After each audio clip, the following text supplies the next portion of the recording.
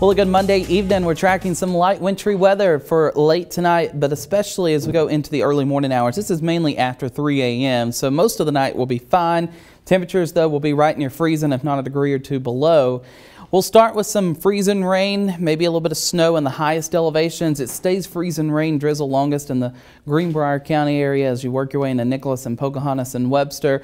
Most of us will transition to rain shortly after, say, 10, 11 o'clock tomorrow, but it's not a big rain event either. We may even see some sunshine on here, just too many icons to kind of put anymore. But take note that sun is possible tomorrow afternoon. Temperatures will be warm in the we'll say warm in the mid to upper 40s, considering we'll be near freezing Wednesday and Thursday. Snow chances return.